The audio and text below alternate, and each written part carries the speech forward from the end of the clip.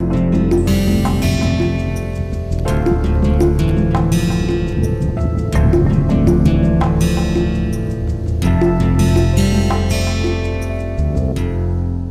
will continue with the central limit theorem and its applications.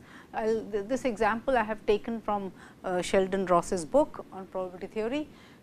See, the idea here is that civil engineers believe that W, the amount of weight in units of 1000 pounds that a certain span of a bridge can withstand without structural damage resulting, is normally distributed with mean 400 and standard deviation 40. So, the weight which the bridge can withstand is a random variable, and so it is normally distributed with mean 400 and deviation 40.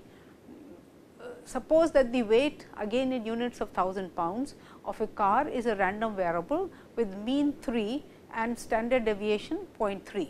So, the different cars will have different weights. So, therefore, again we have treated this as a random. I mean, this example, the weight of a car is treated as a random variable, and therefore, the distribution is normal, approximately normal with mean 3 and standard deviation 0.3. Okay. How many cars would have to be on the bridge span for the probability of structural damage to exceed 0.1?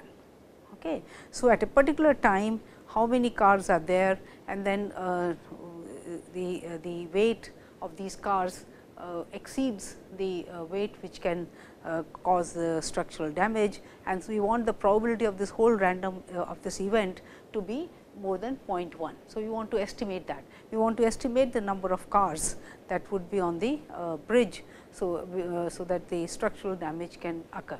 Okay. So, we begin by defining P n as the probability that there are n cars on the bridge whose weight exceeds W, because that is where. So, the event is this, that when it exceeds W, the structural damage can occur. Okay. So, therefore, this is same as P n. So, this is x 1 plus x 2 plus x n greater than or equal to W, and that would be you can rewrite this as probability x 1 plus x 2 plus x n minus W greater than or equal to 0. Okay. Now, xi is where xi is the weight of the ith car, right. Xi denotes the weight of the ith car. So, this is the total weight of the n cars which are on the bridge at that time. So, and therefore, by central limit theorem, because for n large we have said that when they are identically distributed random variables, independent random variables, because the weight of each car is independent of the other. So, then sigma xi, sigma xjj varying from 1 to n would be approximately normal with mean 3 n and standard and variance 0.09 n. Standard deviation is 0.3. So, the variance of the weight of a car is 0.09, and therefore, the variance of the n cars is 0.0n9. Right. So, this is approximately this. Now, W is independent of the xi's, because the weight that the bridge can withstand is independent of the weights of the individual cars, and therefore, when I write sigma xi minus W, this is also approximately normal. Yes. And we will again revisit all these summation of random variables and their distributions, but right now we have enough machinery with us to say that sigma xi minus W, because this is normal, approximately normal, this is normally distributed. So, sigma xi minus W is also approximately normally distributed, and the expectation or the mean of this normal variate is 3 n minus 400, with minus W. So, mean of sigma xi I varying from 1 to n is 3 n, and this is 400. And the variance of course, becomes with a plus sign, comes with a plus sign. So, because they are independent, so variance of this plus variance of W, which is 1600. So, this is the variance, and therefore, I can standardize. So, the whole idea is that this is my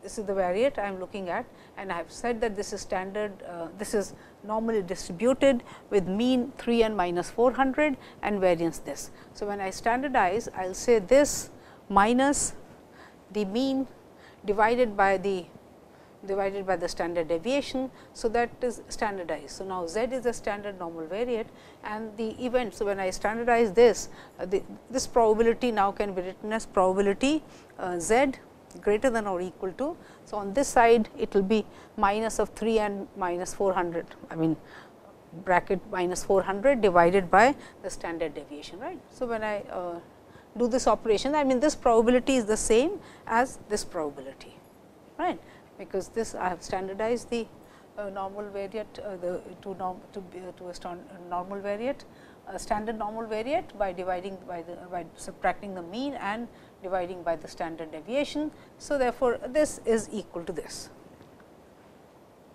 right, and so z is approximately normal, and now we want this probability to be greater than or equal to 0.1. Yes. And so, we look up the tables for the standard normal and we find that when z is greater than or equal to 1.28, this is approximately 0.1. Okay. So, from the normal tables I get that this number should be 1.28 for this to be equal to 0.1 and therefore, greater than or equal to you want. See, the whole idea is that if the number of cars n is such. So, now this number I can say that is equal to 1.28. So, therefore, if you take it equal to 1.28, then you get the you get an approximation for n, and in the sense that if you write less than or equal to 1.28, then obviously this probability will be larger and therefore, this will the whole thing will still be larger than 0.1. So, this is the whole idea. So, I get a value of n by equating this to 1.28, right, and then my n should be greater than or equal to 117. So, here of course, this is a little complex thing to solve, but you can do it or you can start by putting in values of n and then you can find out for which value of n this is almost equal to this or little less than this. So, one can there are a lot of numerical ways of actually getting the value of n which satisfies this inequality. So, we can do that, right, and therefore, it turns out that n greater than or equal to 117 satisfies the above inequality. And so, that means, if there are more than 117 cars, then the structural damage may occur with probability 0.1. So, there is a chance of 1 in 10 that the bridge will suffer structural damage. Okay, so, this was another interesting example. I mean actually you can see the application in the sense that, and then also I chose this example for the reason that this also is a random variable and therefore, to convert this event to this event and then to reduce this to use the central limit theorem and transform this to a standard normal variate and therefore, get your estimate of the probability that structural damage will be caused to the the bridge may suffer structural damage. So, the interesting example of the central limit theorem. This is in a town of 20,000 people, 44% support an upcoming referendum vote. You see, say for example, the currently the hot thing is Anna Hazare going to form a political party or not. So, you might take a referendum, that means, you might ask people to vote on this whether he should do it or not. So, let us say, and it is the feeling is there. So, maybe this is a small town and the feeling is that 44% will only support the upcoming referendum. But so then what you do is you conduct a pre-vote poll. So, this happens very often, media person do it, lot of magazines they do it, they conduct their own pre-vote poll to get a feeling or the opinion and of the eligible voters in the town and surveys 100 people. So, therefore, if you are conducting a pre-vote poll of the eligible voters in the town and surveyed 100 people, what is the probability that the survey will show that the referendum will pass. Okay. So, one needs to understand what we mean by the referendum will pass. In order for a referendum to pass, it requires a majority vote or 51%. see, even though the feeling is there that 44% support, but you never know at the time of the voting more people may vote for the referendum and so on. So, therefore, when you conduct a pre-vote poll and you want to and you surveyed let us say 100 people, then if in that pre-vote poll it turns out that 51% or more support the referendum, then you can say that okay, our pre-vote poll suggests that the referendum will pass. But actually when the voting is done and then if more than 51% people who have voted, the 51% of those people, if they have supported the referendum will pass. So, right now this is just conducting a pre-vote survey of 100 people. So, then you want to know what is the probability that the referendum will pass.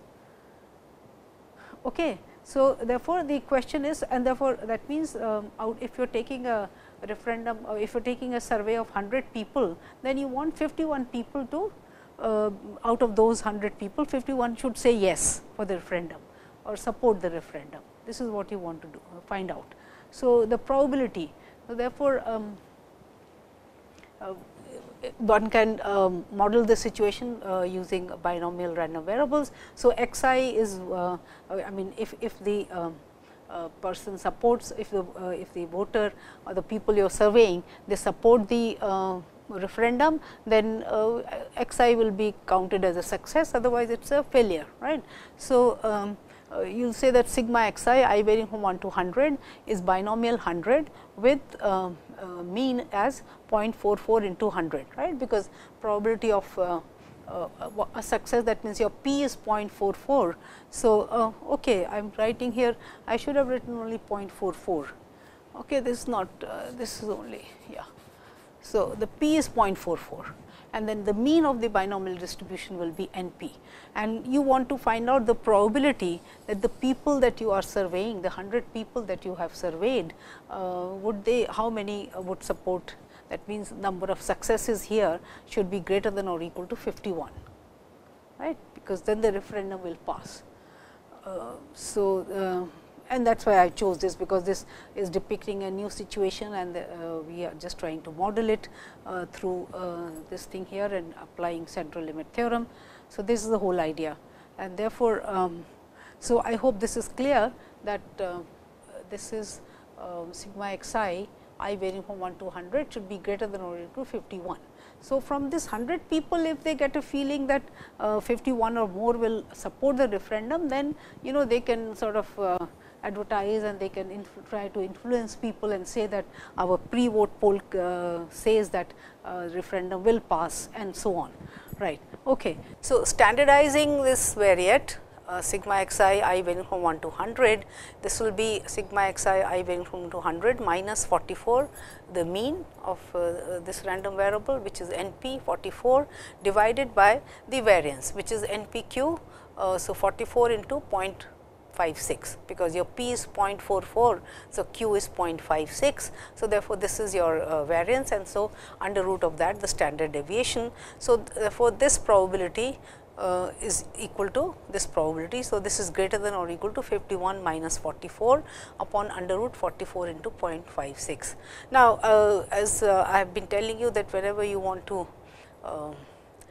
approximate a binomial probability by standardizing the random variable and using a standard normal probability, then you should also use the continuity correction factor, which I have not done here. So, anyway, so therefore, so that would be, if you are saying greater than 51, then it will be 50.5. That would be the right figure, but anyway, so you can do that computation later on. So, right now the whole idea is just to see that. So, therefore, to get a feeling for the kind of numbers that you have, that will the referendum pass or not. So, this is this, and therefore, under root of this comes out to be 4.96. So, this probability, and this is a standard normal variate. So, therefore, probability this is equal to, or we are approximating this probability by probability z greater than or equal to 7 upon 4.96. which comes out to be 1.41. So, z greater than or equal to 1.41. So, this probability which from the tables gives you the number 0.079. So, therefore, this is a very small probability and hence the chance of the referendum passing is very slim. In the town is 20,000 and you are only surveying 100 people, and when you know that the chances of there is a 44% support the upcoming referendum. So, the probability of 51% or more support the referendum is small, and that is reflected here. So, through the central limit theorem you have made this approximation to the probability through the required probability, and it turns out to be 0.079. So, the chances of when you survey the 100 people and ask for their opinion whether they support the referendum or not, it shows that the chances are very small for the people. Okay. So, again I mean one can go on and on about the applications of central limit theorem and how to various different situations you can apply it. Okay. Then I want to get back to another thing where we had also sort of used the central limit theorem, but probably did not and I had said that we will prove it later on. So, but I just want to add a word of caution also to it. So, here this is that we had x equal to x is a binomial n comma p, and then we said that if you want to compute this probability x less than or equal to s, then you will have to compute these numbers, and this can be quite messy, right. I varying from 0 to s, n c I p raised to I 1 minus p raised to n minus 1. So, this can be quite cumbersome to compute, but then we said that we can approximate it by standardizing this thing, and so here this is x minus n p divided by under root of n p q, the standard deviation, and then this is less than or equal to s minus n p. Now, you add 0.5. Remember I had talked about the correction factor when your binomial is a discrete random variable and we are approximating it by a continuous distribution. So, therefore, this continuity correction factor is also added. So, you have 0.5 and this. So, therefore, this probability, this cumbersome thing can be approximated by the normal probability, which is s minus n p plus 0.5 upon under root n p q. So, and we look up the normal tables and we can compute this number. Now, the thing is that of course, when you are approximating, the question does arise how good an approximation it is. And see, what happens is that when for a binomial distribution, if your p is close to half, then the binomial distribution is symmetric, right, in the sense that the values keep on increasing and decreasing in a symmetric manner. And then because normal itself is also a symmetric distribution about its mean, therefore, a normal distribution will give a good approximation as long as your p is close to half, because then you are approximating a symmetric distribution, a discrete symmetric distribution by a continuous symmetric distribution. And so, but when your p is away from half, then your binomial will be skewed maybe to the right or to the left, and in that case it is not necessary that your normal distribution will give you a good approximation of the binomial probabilities. Now, it is said often that if your n p is greater than or equal to 30 or n p into 1 minus p is greater than or equal to 10, then the central limit theorem will always give you a good approximation of the binomial probabilities, but these are empirical statements, right. In some cases, it may turn out that when you have n p greater than or equal to 30 or n p into 1 minus p greater than or equal to 10, you may get good approximations, but it cannot be said that this will happen all the time, because certainly symmetry plays a role, and for p small and n large, such that n p equal to lambda is moderate. So, then in that case Poisson approximation may be a good approximation, and I had when we were discussing discrete random variables, I had shown you that how Poisson probabilities can approximate your binomial probabilities, but then of course, the condition was that p is small and n is large and n p is moderately small, is reasonable number, then Poisson may give a good approximation for the binomial probabilities. So, with this word of caution, of course, we can these approximations can be used and they are very helpful. And so, I just thought that once we have talked about the central limit theorem, we have proved it and shown its applications. I will just revisit what we had done earlier when we talked about approximating the binomial probabilities by standardizing the variate, normal variate, and reducing it to a standard normal variate and then computing the probabilities. Okay. Now, which has problems for you to try on Chebyshev's inequality, central limit theorem and law of large numbers, weak law of large numbers. Now, the first problem is straightforward. It says that a random sample of size n equal to 81 is taken from a distribution with mu equal to 128 and standard deviation sigma equal to 6.3. With what probability can we assert that the value we obtain for x bar will not fall between 126.6 and 129 point Chebyshev's inequality. So, you can see that it will be you will have the absolute value. So, x bar minus, when you essentially you are saying that could be greater than 129.4 and less than 126.6. So, I have given it specifically because I want you to then convert it to in the form of when you are saying that it is when you apply Chebyshev's inequality or the central limit theorem. Okay. So, we have already tried given example, I have discussed examples where you can compute both the you can compute the probabilities given that your n is 81 and the standard deviation and mean are given to you. Now, I just want to make a comment here is that you see it as we have seen through examples in the lectures that the number n, for example, the probability that you get the bound that you get by using Chebyshev's inequality on the probability on the required probability would be a loose bound, and the central limit theorem will give you a tighter bound, a tighter this thing on the probability.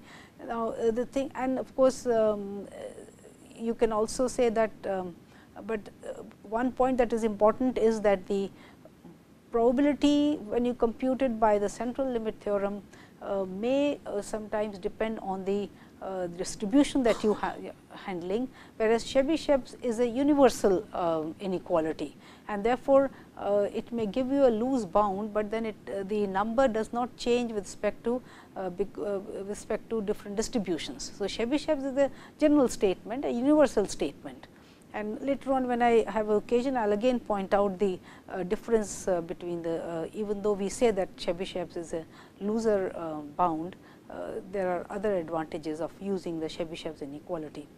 Question 2, let the random variables y n have a distribution that is binomial n p. Prove that y n by n converges to p in probability. So, this is the use of your weak law of large numbers, and I may have already done it for you in the lectures, but anyway go through it and try to prove it by yourself. Then the third problem is consider the sequence of x n, consider the sequence x n of random variables, where p n is x, probability of x n equal to x is 1 if x is 4 plus 2 by n and 0 otherwise. So, now here you see the probability, so x n is equal to x, the probability of that is equal to 1 if x is 4 plus 2 by n. Does it converge in distribution to some random variable x? So, that means find out the you will define the cumulative distribution function as n goes to infinity. Can you find a distribution bridge? If so, find the distribution function of x, show that the sequence x n converges in probability to x also. Okay. So, should be interesting thing, but we go by the basic definitions and then try to solve the problem. Okay. On x 2 x n are identically independently distributed random variables with density function f x equal to 1 by theta and 0 otherwise. Yeah, it should be equal to this 0 less than theta less than infinity.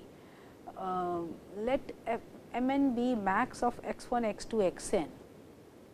Okay, so, m n is the random variable which is the maximum of these n sample values. Find the distribution function f n of m n.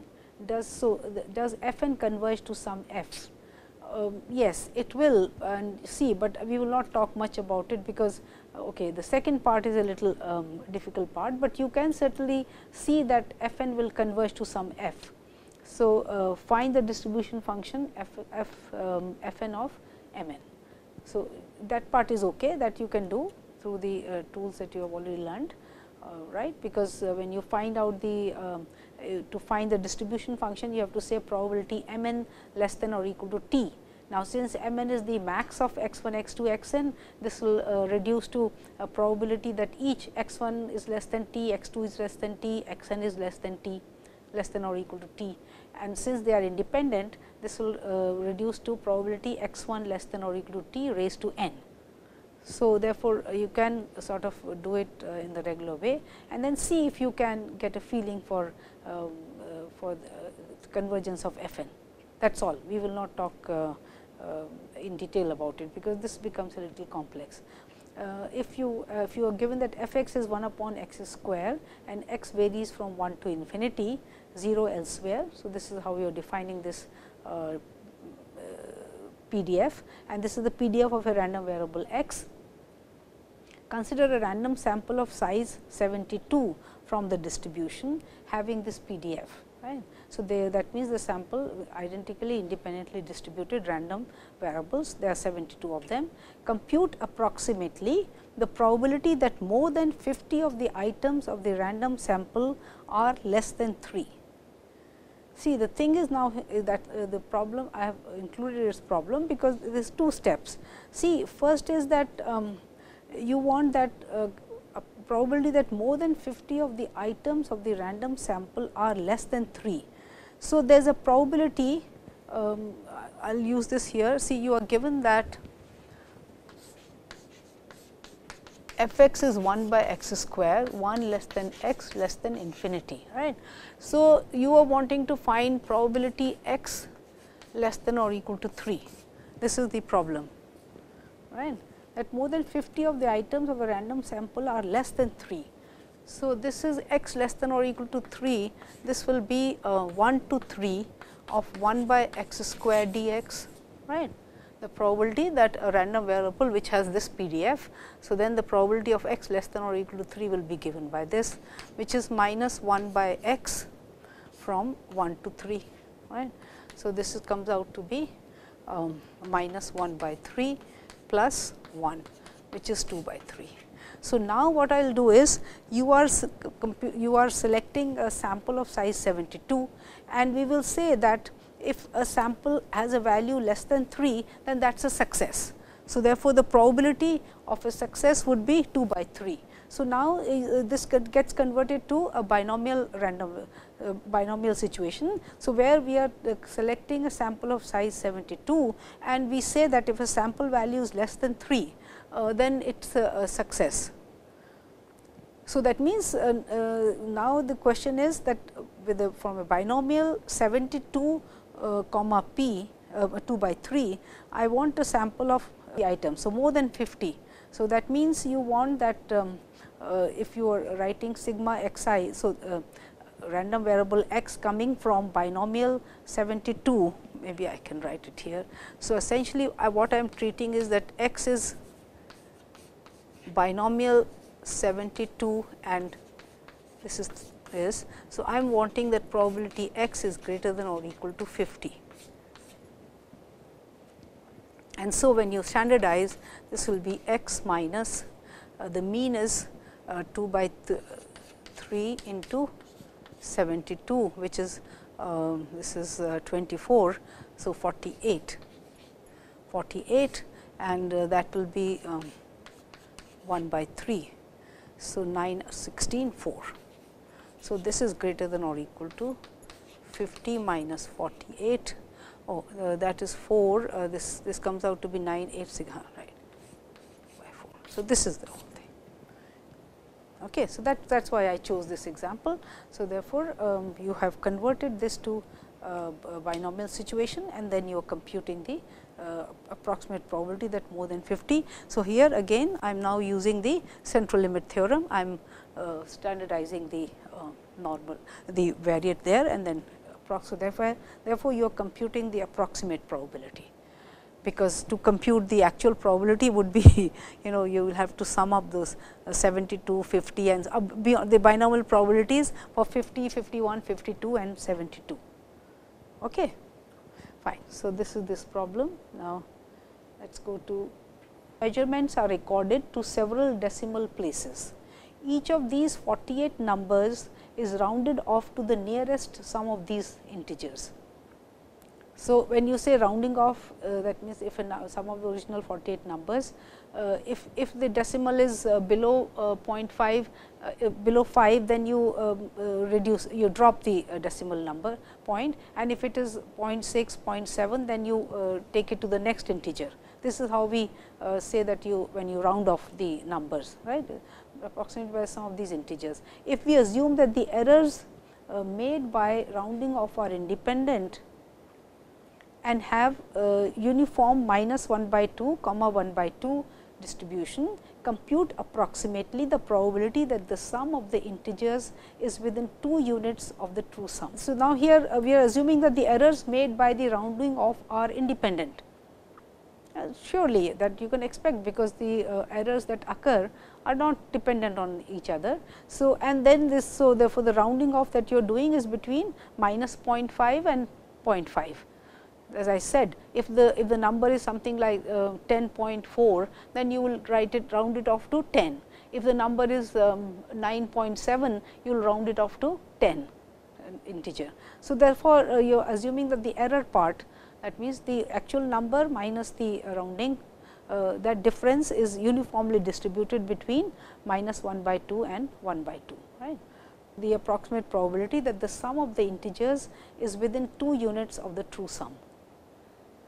So, therefore, what we are doing is, so you have 48 errors, 48 numbers that you are rounding off. So, your sigma, and each is, yes, I can again write here that your see epsilon I is the error in the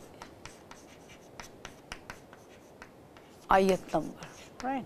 So, we are wanting that summation epsilon, and each epsilon I is, and this is a uniform minus 1 by 2, 1 by 2, right. Each error is uniformly distributed. Now, you are wanting the probability that this thing should be less than or equal to 2. I think this is the question, that the sum of the integers is within 2 units of the true sum. So, which means that okay. So, total error that occurs should be within 2 of the original. So, that means sigma epsilon I varying from 1 to 48, this should be within minus 2 and 2, right. The error can occur either on the when you round down or you round up. So, therefore, this total error, we are saying what is the probability that this error is within 2 of the original sum of numbers. So, I have added up the errors, and so this sum should be greater than or equal to minus 2 and less than or equal to 2. This is what we want to approximate, this probability, and that again by the use of central limit theorem we will say, because now epsilon i's are all uniform. So, therefore, your sigma epsilon I, expectation of this I varying from 1 to 48 is, because the mean is 0. So, this is 0. They are all independent, the errors we have assumed are independent, and similarly the variance of sigma epsilon I varying from 1 to 48 will be sum of the variances, and which will come out to be. So, the variance here is, remember, it is b minus a whole square raised to b minus a whole square divided by 12, b minus a whole square by 12, right. So, this is the variance here is 1 by 12, and so variance this will be 48 by 12. So, the variance will be 48 by 12, and therefore, standard deviation will be under root of 48 by 12. So, I standardize, and here this is what we get, and then by the normal this thing. So, it says that probability. So, this is actually equal to probability mod z is less than or equal to this is 48 by 12. So, this is 1, and that comes out to be 0.6826 from the normal tables. Of course, you have to do some more computations here, and this will be. So, therefore, that means the error can be kept within 2, the total errors of rounding up and rounding down can be kept within 2 with probability 0.6826. So, that is a very that is high probability, right. But if you look at a loose upper bound, that means if you are suppose rounding up all the numbers, then this will be 0.5 into 48, which will be 24. So, that means an upper bound on the number of total errors that can occur can go up to 24, right. But here this the central limit theorem gives you the idea that the probability that the errors will be within 2 is reasonably high. Okay. So, this is something about the problem I wanted to talk to you about.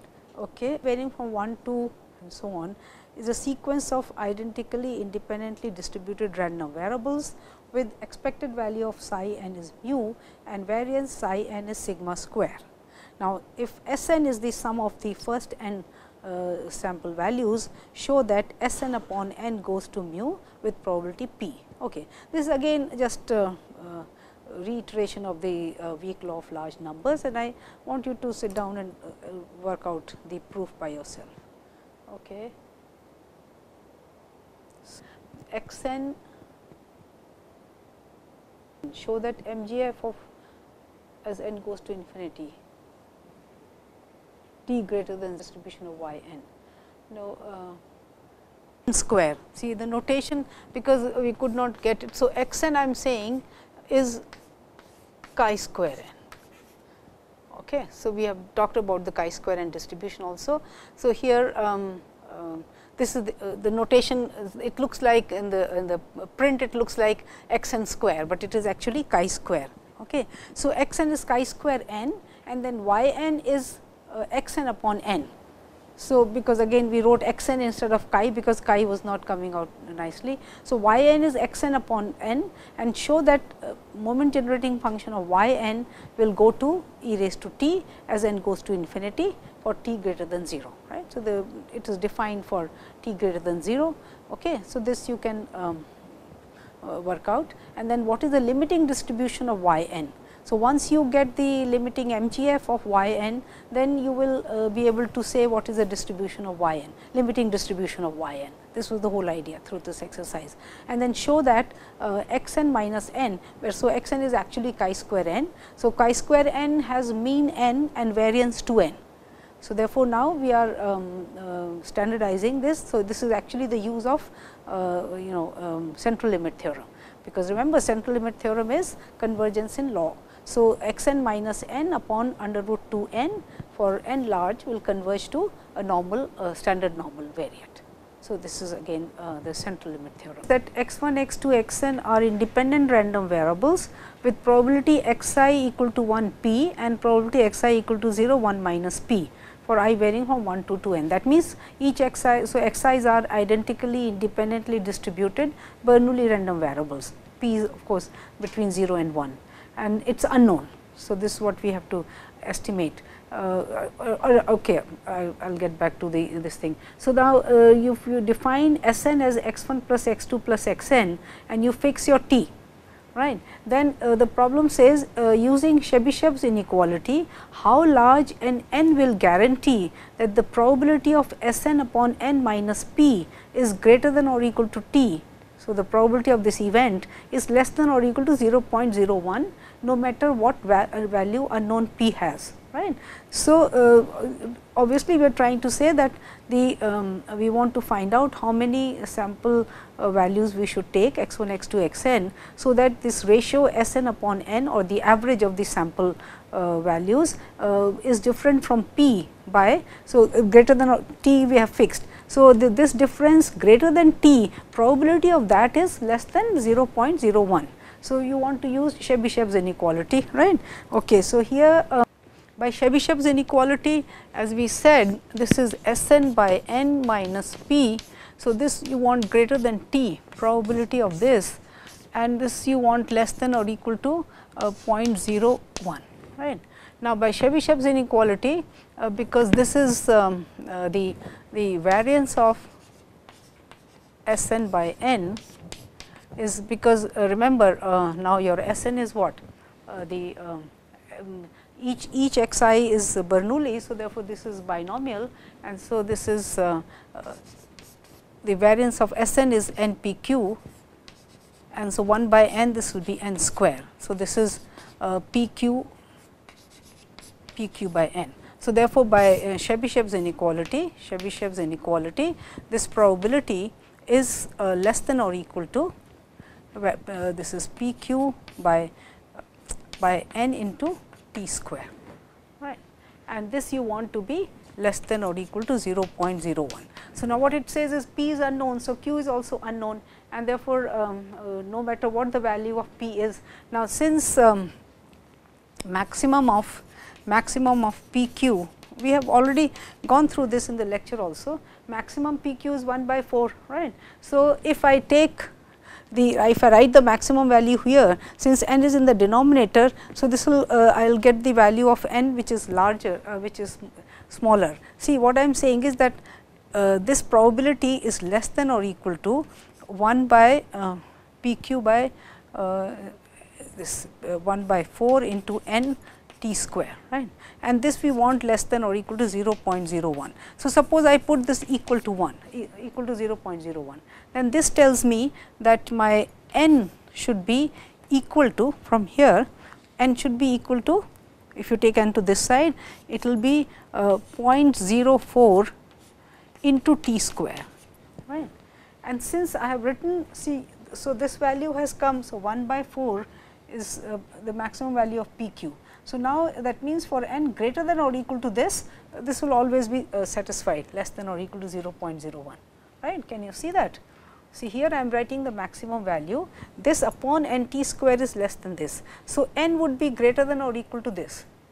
So, I am taking it, so if I put the maximum value here, then obviously I get a value of n which will meet this inequality, right, because n will be greater than, otherwise if I write the actual value of p q, then what I get, the value of n would be smaller than what I am getting here. So, therefore, this will always satisfy this inequality, this is the idea. So, therefore, by Chebyshev's inequality, this is the thing. Now, part 2 says that using CLT find the approximate n needed, so that, now here you see it has put the word minimum of this probability, and the probability here is the complement of the event that you had in the part A, right. So, therefore, it is the same thing, because here the probability of less than t is greater than 0.99. So, exactly, but the minimum part I will explain again here, because this is now by central limit theorem, minimum this. So, minimum this probability will be attained when I put the maximum value of this, and therefore, the minimum, when you write this here, this will be twice phi and root n into t, and this is 1 upon 4. So, 1 by 2. So, that the 2 also comes here. So, this minus 1. So, that satisfies this, and now you want to compute again, this you want to say is equal to 0.99, which means that 2 of phi 2 root n into t is equal to 1.99, and now you can continue. And in fact, you will find out the value of t, because I think well, okay, maybe we will complete the problem. So, this is 2 divided by this 0.99, right, and the corresponding z value here, I think from the tables if you look up, it says that 2 root n t is 2.57. I mean, I think that is the thing. And so, you can compute root n from here.